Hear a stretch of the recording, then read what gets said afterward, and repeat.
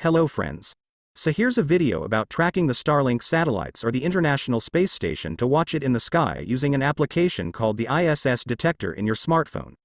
All you have to do is search ISS Detector on Play Store and then download the app.